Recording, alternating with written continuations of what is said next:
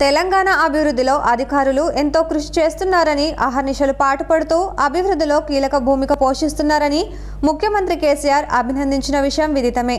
దీనికి ప్రత్యక్ష సాక్ష్యంగా మోర్తాడ్ రెవెన్యూ అధికారులు తమ బాధ్యతను గుర్తెరిగి ప్రవర్తించారు. మండలంలోని దొన్కల్ గ్రామంలో శుక్రవారం రైతు బంధు పంపిణీ కార్యక్రమం చేపట్టడం జరిగింది. గ్రామానికి చెందిన 75 సంవత్సరాల వయసు గల అల్లెల గంగారం అనే వృద్ధ రైతు నడవలేని పరిస్థితుల్లో ఉన్నాడని తెలుసుకున్న తహసీల్దార్ సూర్యప్రకాష్ స్థానిక రైతుతో కలిసి నేరుగా ఆ రైతు ఇంటికే వెళ్లాడు. 719 సర్వే నెంబర్తో భూమి ఉన్న ఆయనకు నూతన పాస్బుక్తో పాటు పెట్టుబడి ఆర్థిక సహాయం చెక్కును కూడా అందజేశారు.